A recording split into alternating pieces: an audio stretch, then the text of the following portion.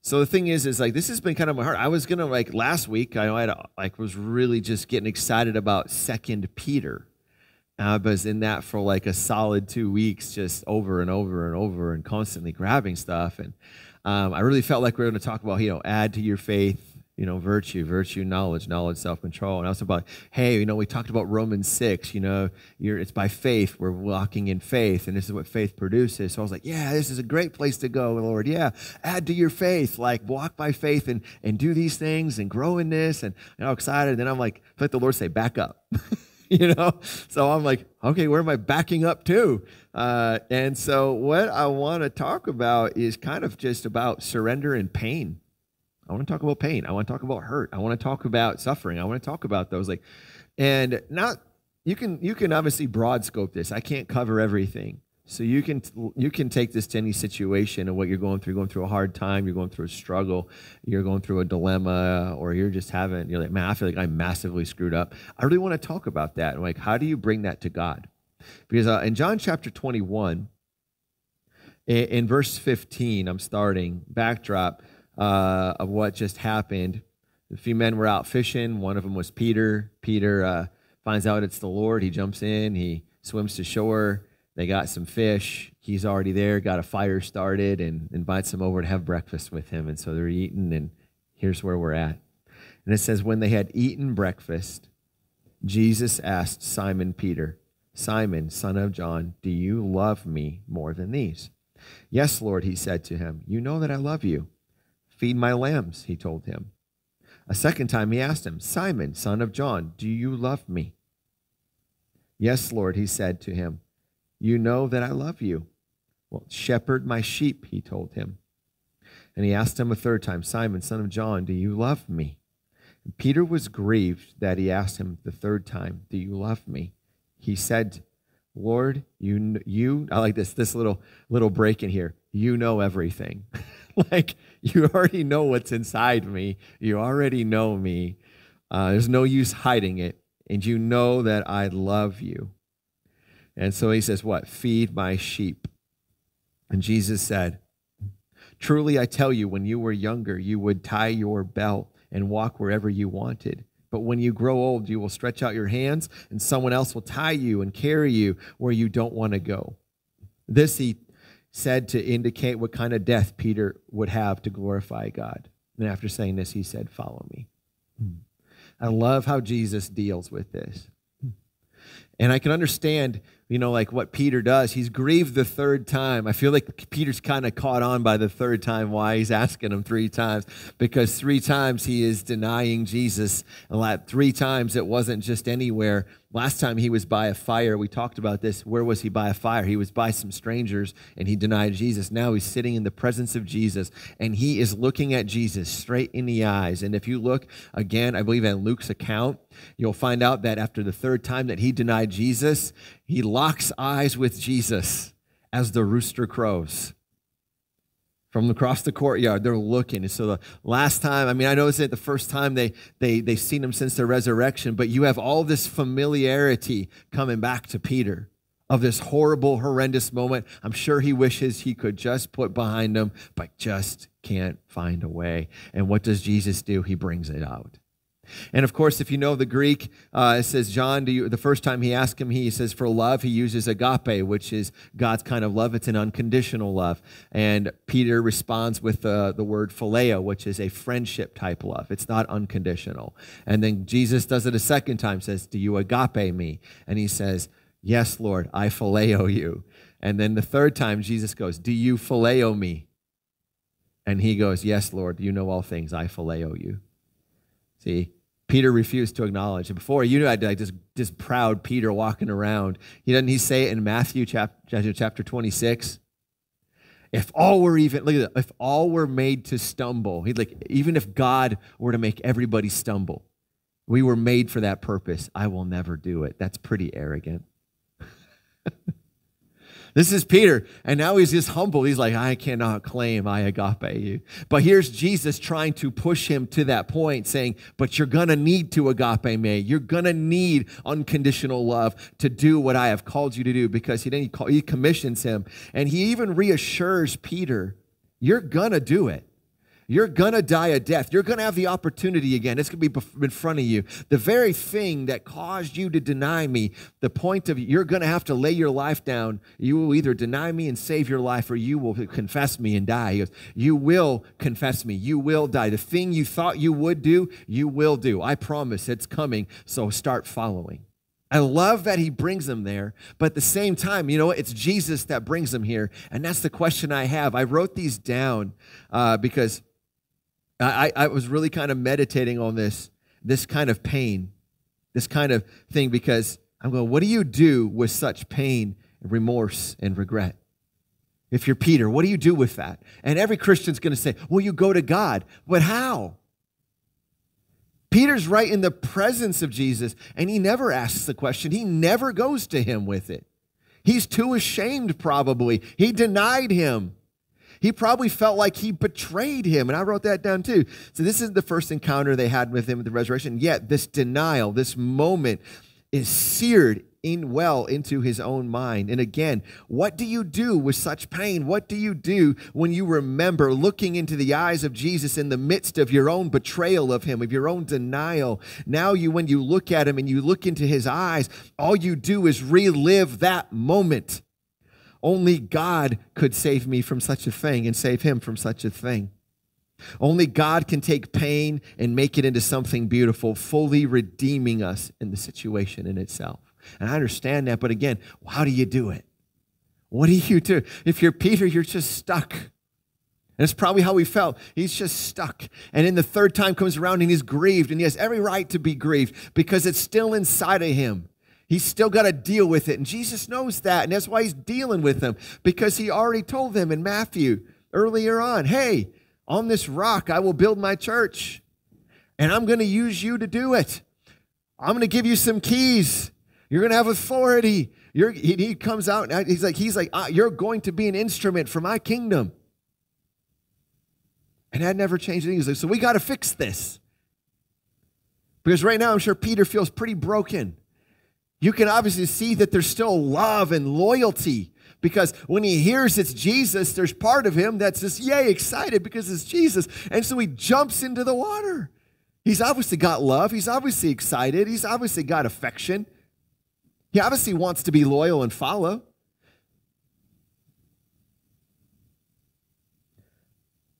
And all of us have that to wrestle with. You have that idea, I want to follow. But what about this? I did this. And it doesn't stop there. If you'd go to, I do want to go to Luke chapter 22. I cheated. I put a marker in this time, so I'm like, one shot. They didn't understand what was about to happen. And in Luke chapter 22, talks to them about, again, he says, when I sent you without money bag, traveling bag, or sandals, did you lack anything? And they said, not a thing. And he said to them, but now whoever has a money bag should take it, and also a traveling bag. And whoever doesn't have a sword should sell his robe and buy one. For I tell you, what is written must be fulfilled in me. And he was counted among the lawless. Yes, that is written about me, and it's coming to its fulfillment. And they said, Lord, look, here are 2 swords. And Jesus, that is enough, he told them. Now, I don't know no one really can tell you what that is enough means. Whether he's like, you're not getting it. It probably does mean that. They just weren't getting it. Or you just say, don't worry about it. The thing is like, they weren't getting it. It wasn't sure if 2's enough. They probably took it that way. But really, come on, what is 2 swords in the midst of an army? You got 12 of you, and 2 of you got swords. Yeah, we're doing great. It's not, this isn't really what he meant. We know that. But what Jesus is trying to say is why he's like, you know what? Time for travel, time to depend on me, time for me to go preach the gospel, heal, and do these things is over. The nature of my mission has changed. Now it's time to die. Everything's about to change. Everything you thought you knew is going to be shaken and brought low. Everything you thought you were, every confidence you've ever had in yourself is going to be exposed. And when you thought it was, then you'll find out it was just masked. You thought it was confidence in me, but you'll find out for its real worth, it was confidence in yourself. And so he went out to and made his way as usual to the Mount of Olives. which is also, Gethsemane. And the disciples followed them. And when he reached the place, he told them, pray that you may not fall in temptation. Then he withdrew from there a stone's throw, knelt down, and began to pray, which just means just a short distance. He wasn't too far from them. And he prays, Father, if you are willing, take this cup from me. That's powerful. Nevertheless, not my will, but yours be done. It's powerful because you see the realism of Jesus in this moment. He's always real, but you really get to the core of what's going on here. You find that if Jesus is praying such a prayer, this is a moment to really be understood. And it says, listen to this though, it says, when he prays this, nevertheless, not your will, but yours, not my will, but yours be done. In verse 43, it says, then an angel from heaven appeared to him and strengthening him. That's pretty amazing. But being in anguish, he prayed more fervently. Notice what he does in his pain. Notice what he does when he is sorrowful. Most of us are just like, we're the disciples. And there's an understanding. I am not beating up on the disciples. I'm going to jump down really quick. It says, and when he got, in verse 45, it says, he got up from prayer and came to disciples. He found them sleeping. Why were they sleeping? Well, it gives us reason. They were exhausted from their grief. You ever gone through some times of grief in your life? Lose somebody, something horrible happened. Grief is exhausting. How many know that? You lose a loved one, and you'll find out how exhausting it is. Talk to someone who's lost a loved one. Go in their house, sit and talk with them, and it'll probably come out of their mouth, I'm just tired and I want this to be done. As a pastor, I can't tell how many times I've heard that line. When I sit down and talk, hey, we got to talk about the funeral, we got to do this. But I said, before we do, how are you doing? I like to ask that question. How are you doing? I go, not about the loss. I said, but with the midst of everything going on right now, the chaos, the phone calls, the decision making, I want to ask, how are you doing?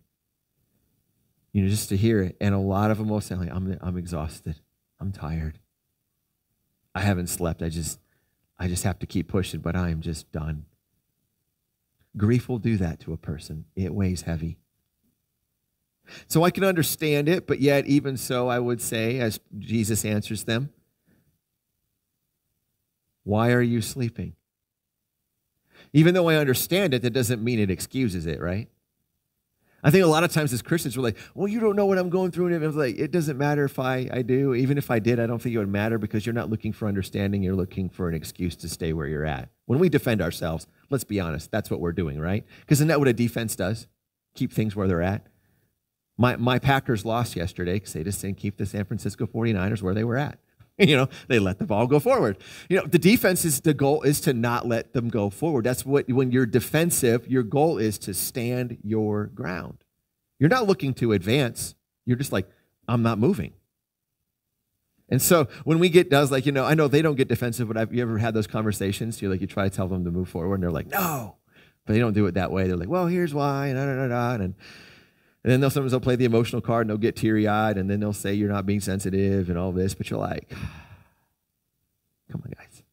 And I'm not saying you should be insensitive and that gives you the right. I think you should be sensitive. I think you should be trying to understand the situation. But I think on both sides, we can both admit, all of us admit, there are times where, we were just making excuses. And so we got this going on, but I love it. In the midst of all of this, we got a Savior who was willing to go against it all, who was willing to lay it all down, who's willing to ignore the tiredness.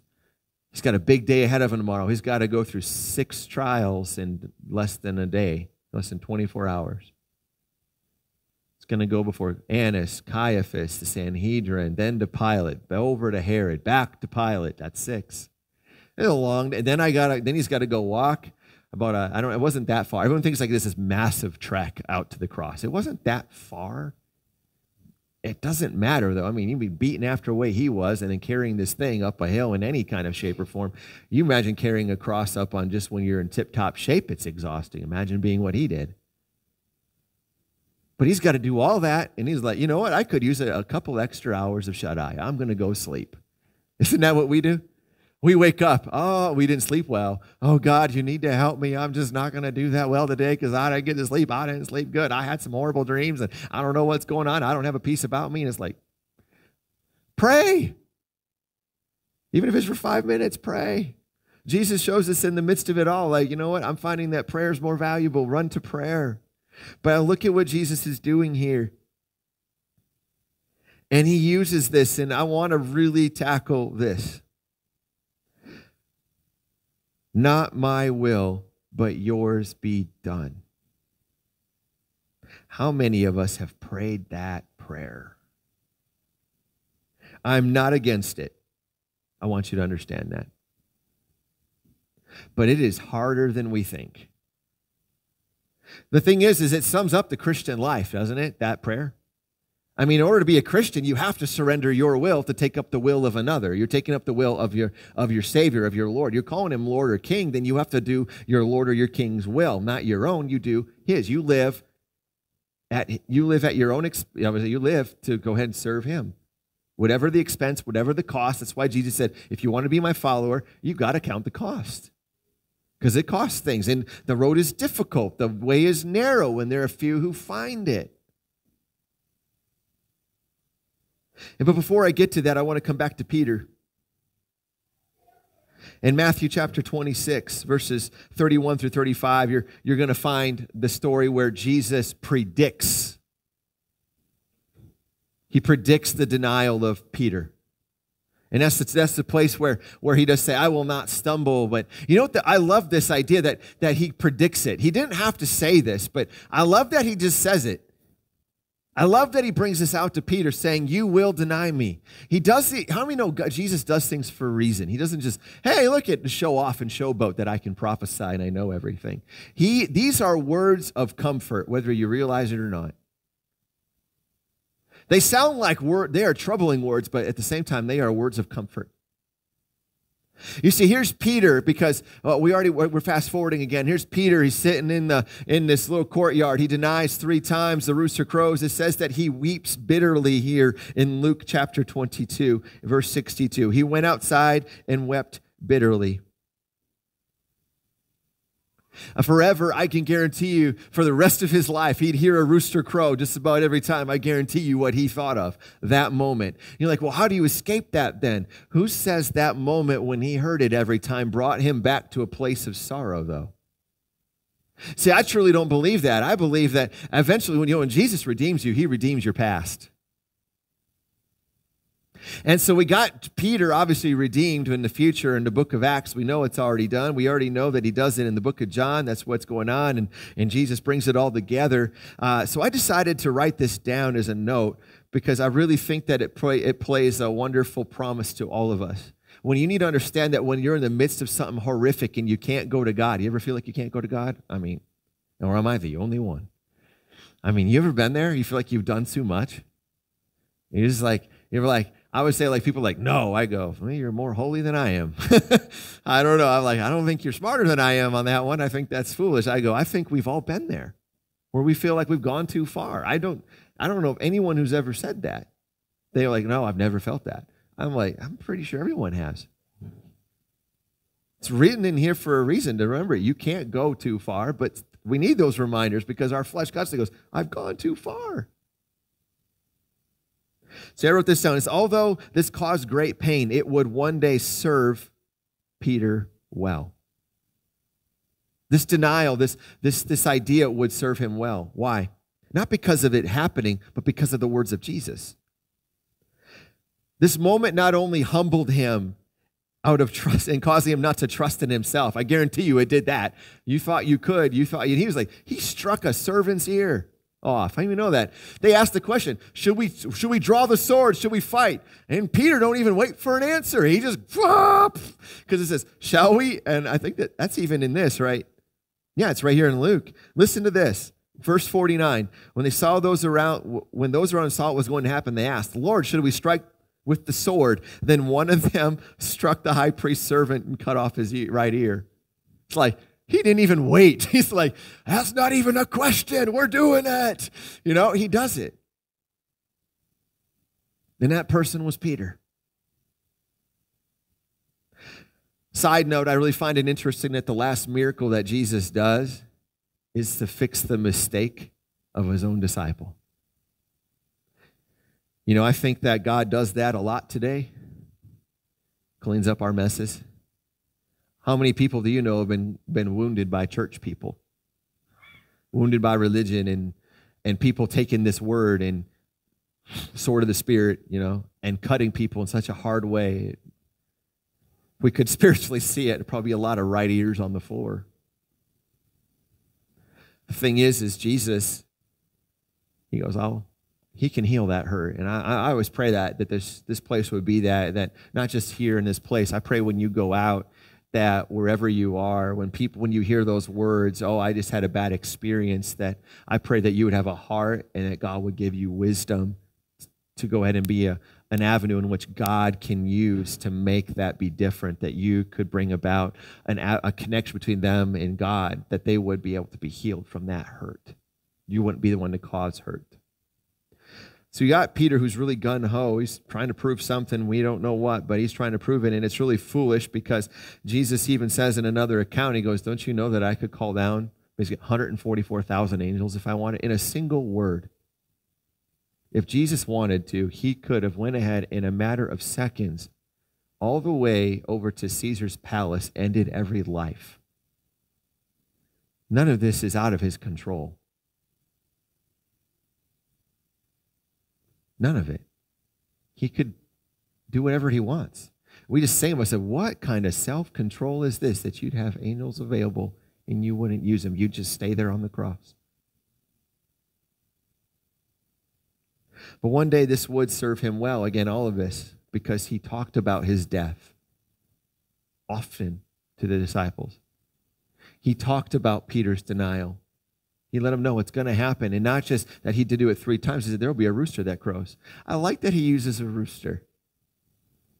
I'm not going to lie, I do, because I actually wrote that down. I said, this is kind of funny, but it's really cool. Because what I wrote was, this is going to serve him well one day, because one day he would look back on this and it would speak volumes about just how much God really was in control.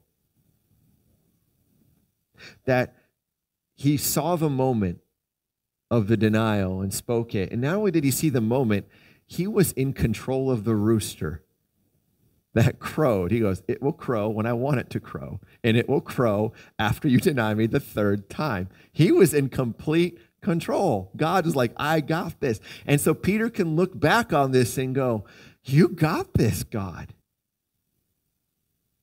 I look at my denial, but you saw my denial.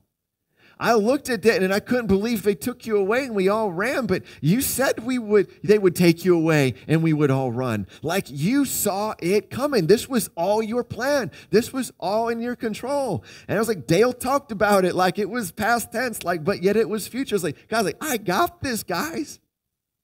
And he's got your life in his hands. And so you can imagine in the times that he would go about in his future, not only in hard times that maybe he would go through, but also during failure. He would say, God, you saw this too, and you got me.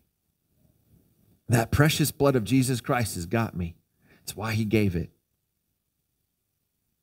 So, bringing this back to that idea. We have Peter who carried out his own will. How do we go from carrying out our will to his will? To what is the cost of praying, not my will, but yours be done? You see, here we can look at it and we can go and say, God, I want your will to be done. Well, do you understand the cost of that? Because we have Jesus, we're like, well, you look at what Jesus, and if that's not enough, you're like, well, that's Jesus. Look at Jesus. I can't be Jesus. Like, he's perfect. And how can I be like, well, let's look. I want to look at one other example. And I think it lays out an extremely clear picture of what it would take for you and I to actually say, hey, with full conviction, I want you to understand. I want you to understand when we walk away from it, what this means, what it means for you to say, not my will, but yours be done in your life, to actually not just say it, but lay it down. And I'm going to go to the book of Genesis for that. And I'm going to go to chapter 22.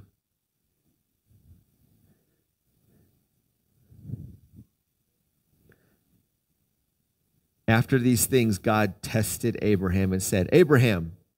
Abraham answered, here I am. And so God said, take your son, your only son, whom you love, and go to the land of Moriah and offer him there. So I just got a few things highlighted. I went ahead and I want you to hear the language. Take your son, your only son, whom you love, and offer him. I underline that. I go, boy, what does that sound like? For God so loved the world that he gave his only begotten son. Not only that, but then if you look, like, well, where's loved? Matthew 3:17. This is my son whom I love. God is playing a picture here. He's painting a beautiful picture. So Abraham gets up early in the morning, saddles a donkey, takes 2 young men, and his son Isaac splits up the wood for the burnt offering and sets out to the place that God told him to go. And it says he gets there on the 3rd day. You imagine 3 days having to deal with this thought. 3 days you got to walk. 3 days you are leading your own son to his death and you haven't even told him. 3 days, I can't imagine that didn't affect you. 3 days where you have to sit there and either smile at your son like nothing's wrong, or your son's feeling like you're like, what's wrong, Father? And you just won't tell him. But 3 days, I mean, come on, that's not long, but let's face it, that first day, God says, go here. That's going to be crystal clear, but I think every one of us has had that in our lives where we feel like God spoke something to us. And it's just crystal clear, but then a little bit of time passes. Things start bombarding us. Hardship, pain, suffering. We're struggling. All of a sudden, we're like, well, was it really God? I don't know what Abraham suffered with in these 3 days, but I do know he suffered with one thing, having to offer up his son. I could only imagine he probably prayed, Father, please, or God, please. Please, God, just let it be me instead. Let me be the one on the altar. I don't know of a father on the planet that wouldn't pray that prayer for their kid. If that was, it's like, no, let it be me instead. Anything but that. 3 days to deal with grief, sorrow, pain, and questions. See, the thing is I want to say that you notice that God doesn't tell him why. He never tells him why. The whole 3 days, you don't find that there was a conversation said. I don't know if Abraham prayed. Maybe he did, maybe he didn't. He could have been had his kind of like a Jesus, set his face like flint and just said, I'm going to get there. I don't know. I'm sure he thought and talked in his mind. I know that's going to happen. That's what any man would do. But we do understand one thing is that this was a hard journey.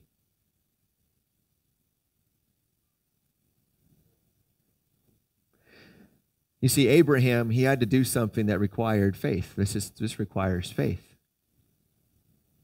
You know, if you look back at his life, there's no doubt that he had faith. There's no doubt that he trusted. But there's also times where you do look and he does put some stock into himself, takes matters into his own hands. We can name one, right? Ishmael. He tries to birth his own Isaac. That's not the only time. One time he's in Egypt.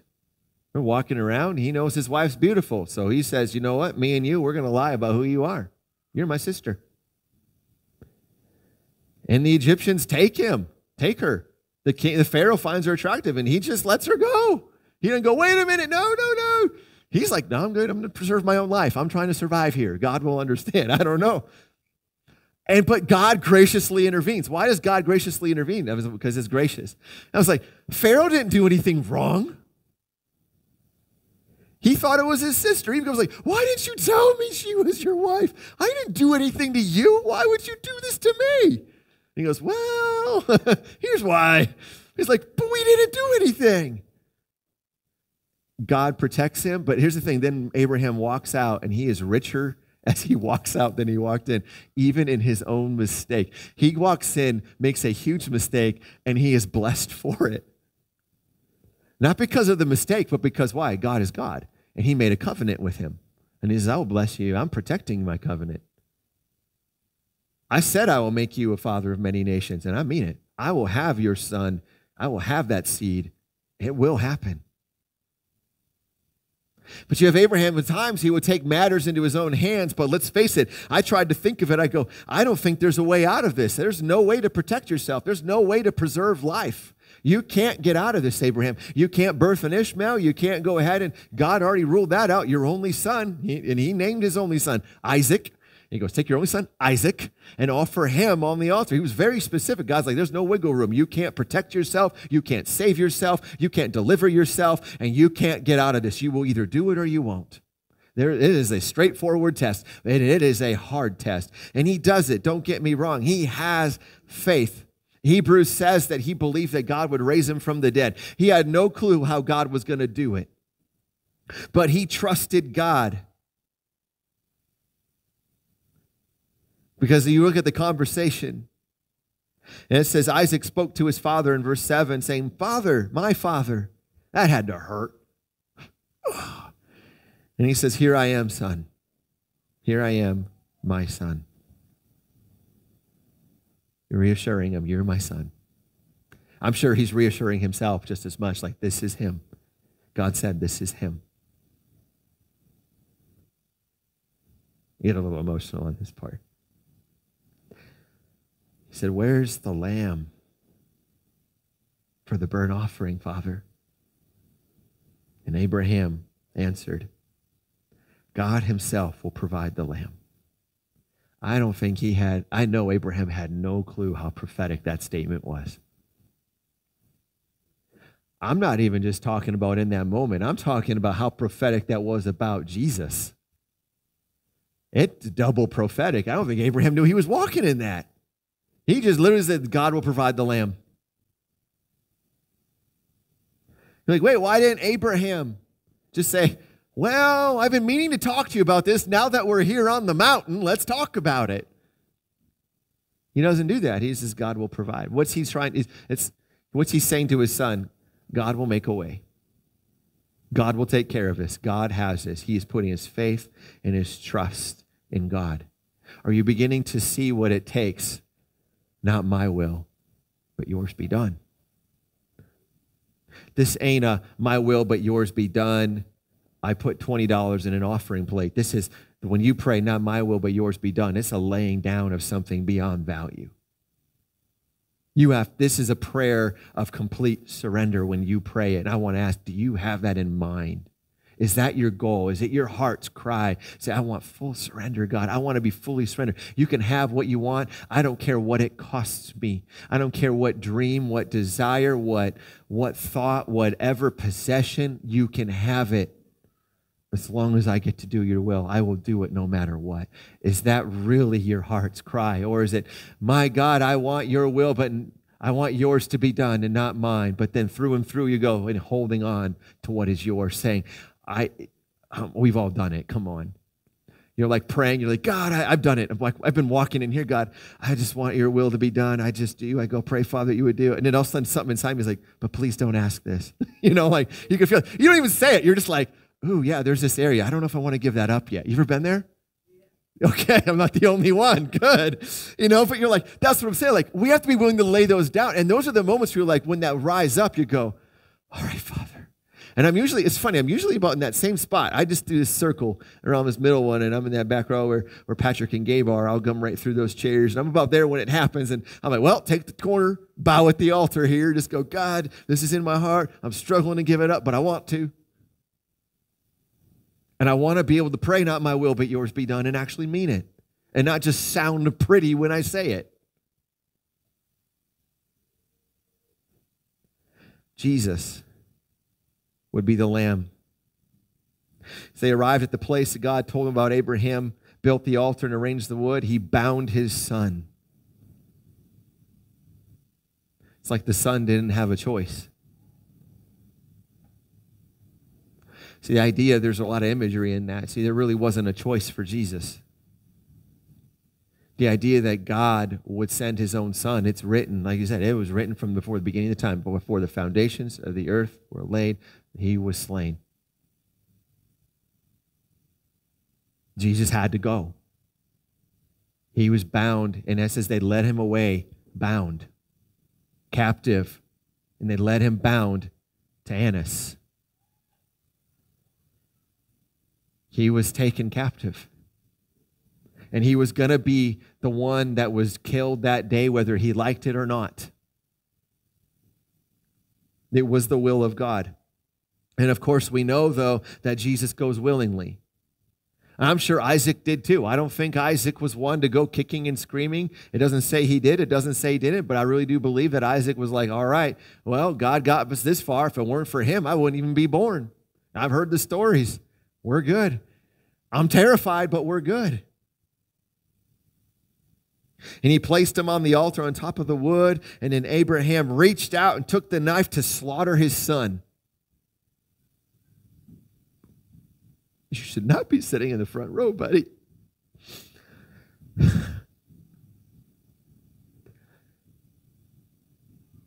But the angel called to him from heaven and said, Abraham, he says, do not lay a hand on that boy. And when I read this time, I was like, this is what came out of my mouth. And I said, God, why would you spare my sons but not your own? I say, thank you. I don't know if I could give mine. I'm sorry, but I said, I don't know if I can. You saw my sons. That's why I started praying. I said, you see my sons that valuable that you would spare my own sons, Lucas and Asher. That you would give yours for mine. And I say, thank you. Thank you for sparing my boys.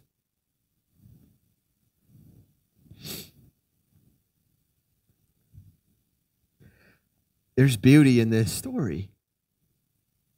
See, the thing is God never wanted the sacrifice of Isaac. He never wanted it. It was never his intention. He was never going to let Isaac die.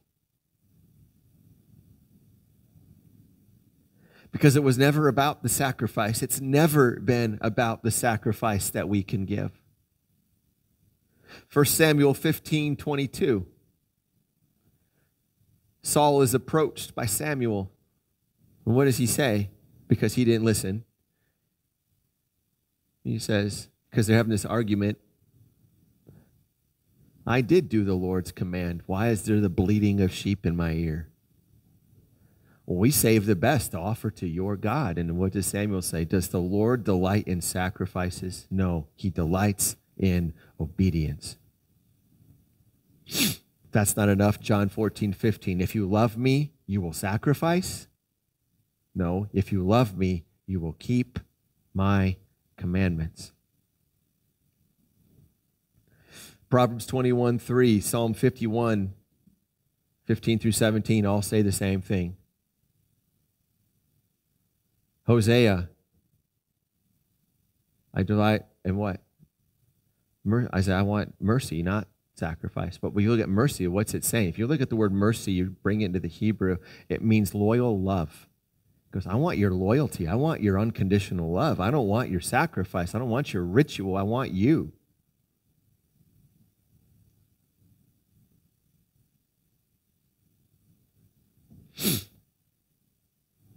You see, the thing is, in the end, you look, God had the plan. I will give everything. But I want to ask the question, will you? Are you willing to lay it all down? Are you willing to take your, even in your, not just your dreams, but your pain, will you bring them to him? Because I believe that you need to. I think Christians, we got to do a better job at taking our pain to him and letting him bring it into something beautiful. Because there are many people, there are many believers today living on crutches. giving reason for why they live a certain way. Well, it's just the way I was. It is what I grew up in. This is what happens. Like, why won't you just give your pain to the Lord and let him turn it into something beautiful? Rather than it binding you, it would set you free and cause a testimony to be so great it would cause freedom to resound to the people around you, and that would cause such a transformation in the lives around you. Why wouldn't you want that?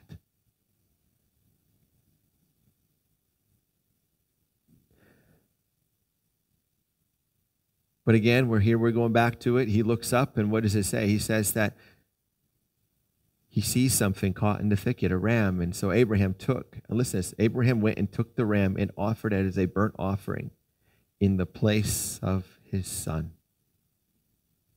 Even Abraham recognized what that thing was. If there's no alternate sacrifice, my son has to die. For the wage, even though it wasn't written, he understood that there was not one righteous man on that planet. He understood himself to not be right. Abraham wasn't walking around saying, I'm righteous and you're not. Abraham understood his own depravity outside of God. He understood that if there was no sacrifice, we're all deserving. So he gives it in place of his son. And this is obviously foreshadowing one day to the day that Jesus would come and die, that he would be the replacement sacrifice. You go into Hebrews, it goes extensively into this idea. And I don't got time, but I love it. It says, the Lord will provide. Hallelujah. He was right. The prophecy came true. God will provide a way. He will make a way. And I want to say today, he will make a way for you, whether it's through your pain, through your hardship, whatever you got to do. Maybe you're not going through something now, but I want to ask you, are you willing to surrender all? Are you willing to give it all? What's in your way? What's your Isaac that you actually have to lay down to pray that prayer, not my will, but yours be done? Because it's those times. I don't have to pray, not my will, but yours be done on a lot of little things. Because it's not that hard to do it.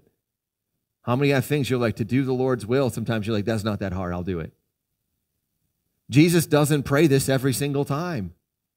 He prays this in the most dire moment. And you read here, you're seeing Abraham lay his own will down to have his son by his side whom he loves, and he's willing to give it up. Why? To do the will of God. You know this ain't Abraham's will. So I want to ask you, what's the hard thing? What's the difficult thing? What's the valuable thing that you need to give up, to surrender, to trust into God's hands rather than trying to be like Abraham in Egypt or with Hagar, trying to make it happen on your own, do it your way, and calling it and writing by going ahead and writing your own story, closing the book and calling it God's will when it's anything but because you wrote it. Don't do that. The enemy is a great deceiver, and he will try to get you to do that, and he's very good at counterfeiting. Today, we are going to just have this one response time song. And if you just want to sing along, the words will be on the screen. And what I really just want you to do, though, in this time, whatever it looks like, whether that's come up here, I would say go for it. I encourage people to.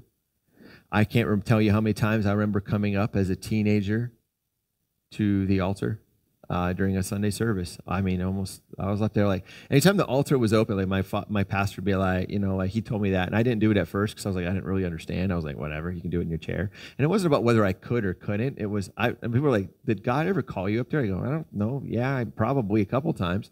Like, why do you go up there? Because I want to. I read in the Bible the value of an altar, and I don't know, there's something about moving forward. And I said, I'm one of those, I see things and I connect things better with action and movement rather than, I don't know, like if I just say something, like I'm one of those guys, like, oh, did I? If I make an action, I don't know, there's a movement of faith. Like I had this connection, and I go, it worked for me. And some people need that, and if you're one of those, I just encourage you, just do it. But what I don't want you to do is just go and say, I got this figured out and everything. I'm like, no, but reflect. Ask the Lord, hey, what is my Peter moment? Am I really going to go as far as I think I am?